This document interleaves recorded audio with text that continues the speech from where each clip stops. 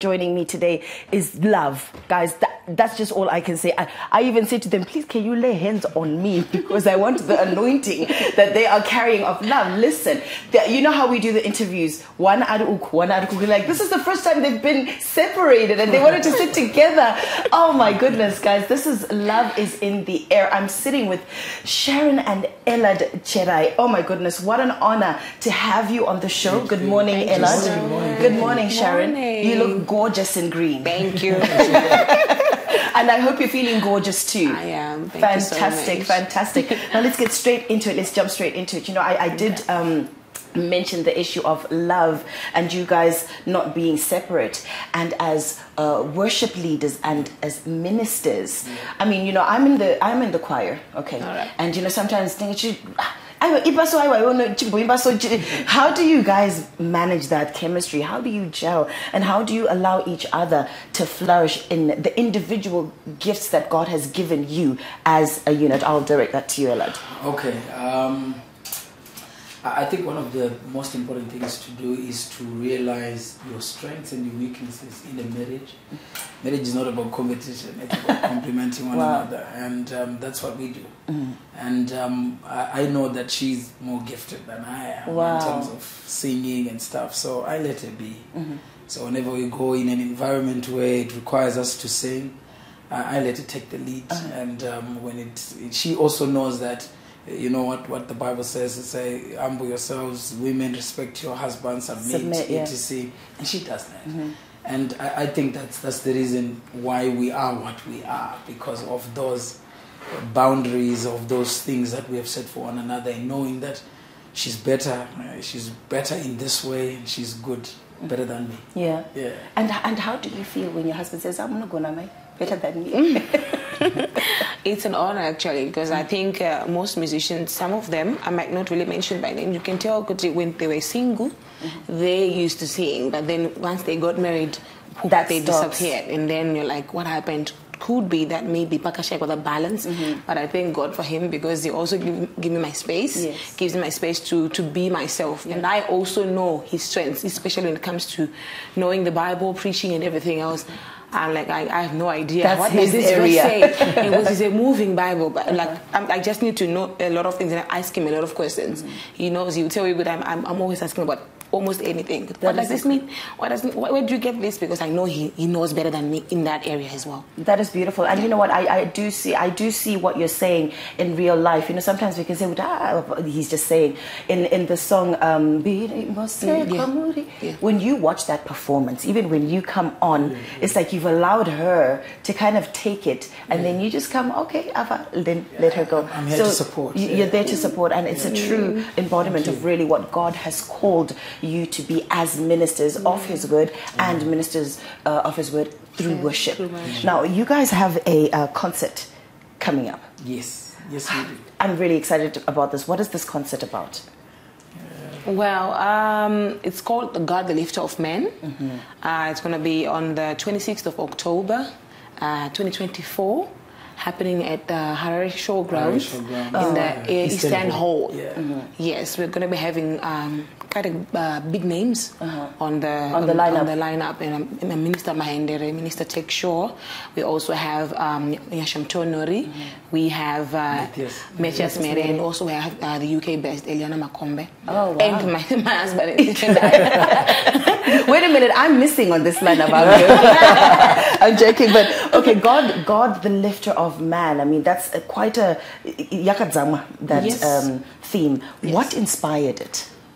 Okay, so what inspired God, the lifter of man? We looked at our life together, and before we even got married, and where God took us, where we started from. You know, there are moments that when you look at your life and you say, how did I get here? Wow. And you see the hand of the Lord lifting you up in a mighty way, God opening doors for you. And that inspired that title, God the Lifter of Men, to say, Mara achiri kusimudza vanhu, Mara achiri kuvhura pakavarwa, Mara achiri kuporesa vanhu.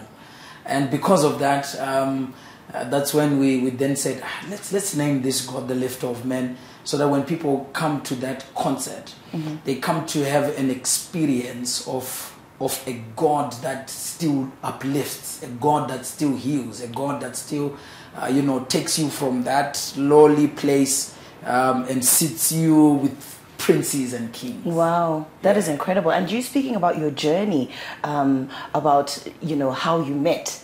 Please, more on that information, please. How did you then realize? Brother Ellard, Sister Sharon, yes.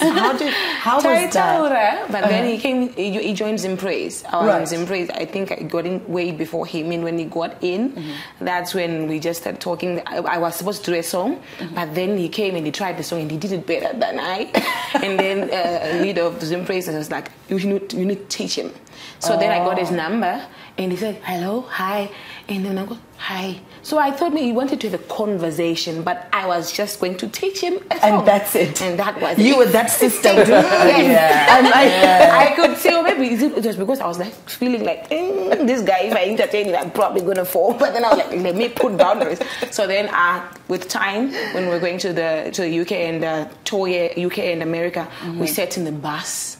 Going to South Africa, then we were going to catch our flights there. He sat beside me, and the first thing he says to me is like, I want to marry you. No die. Yes, I did. Just like that. Just like that. And you knew. You know how people say, but God says, told me. Or how did you know? You know what? Way before, like those days that we used to meet up, I would wake up in the morning and I would, sometimes you do the morning devotion and you're praying for your life. And then I find myself praying for her. Oh, wow. I find myself praying for a marriage, a future. Like, why is that I'm praying for this person? But then I just said, okay, I think this one, you go in India, it was a choice. For me, it was a choice. I don't want to lie. It was a choice. I just said, and then that's that.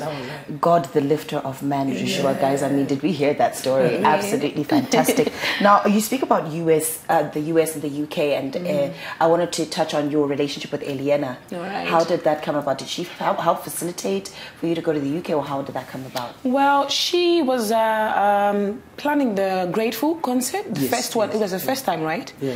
And her considering us to be on amongst the ministers, it was an honor, and we ended up going there, getting to know each other more.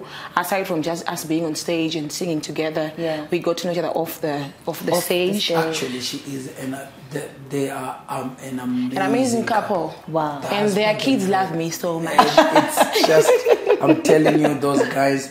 They're just, they're people that when you are around them, you get inspired by how they do things, by how they've managed to set up their lives, and that's one thing that we get whenever we are with them, whenever we are with the husband and the wife, the way that they take their music seriously, apart from the music, the way they raise their family, apart from raising their family, the way they do business. They're hardworking. They're hardworking. It's just amazing. So us going there to Grateful, it's not about the concert side, but we ended up gaining family and friends. That is beautiful. Now, speaking of the gospel back home now, Tanzania, Zimbabwe. What is your take on the local gospel scene? Do you want me to take it? Yeah, both of you will take it. We are going there. We are slowly. Baby steps. We are getting there. Back in the days, there used to be, very few gospel artists, but now, the pool is becoming bigger and bigger, and we are having different genres, and God is blessing our nation. Now we have upcoming artists that are rising. Also have these big artists who also in the same era. We have those artists that were big in the days, and now they are legends, and we look at them, the likes of Mabenda Maicharamba, which we draw inspiration from. And it's a blessing as a nation. Though you would desire for it to be more, you would desire for us to grow more. But with what we have at the moment, we thank God. That is absolutely fantastic. Now, you may not have time to put in your thoughts because we only have a few minutes left. Right. But you're topping radio charts and stuff. How does that make you feel? Oh, you know, guys, we really are something. Just in 2 seconds, how does that make you feel? We're grateful. It's good to know that people actually appreciate your ministry and they're being blessed by it. Right. We've received so many testimonies from people, especially on the song Farawe Moyo Wangu. There's never a day people they text us, hey, you know how it is, and we are grateful for what God is doing through our ministry in the lives of people. And I do also understand that you've crossed borders as well. Yes, Mozambique is. Yes, ma'am. Konapo ipapo ba ZTN Prime, DSTV channel 294, the place to be.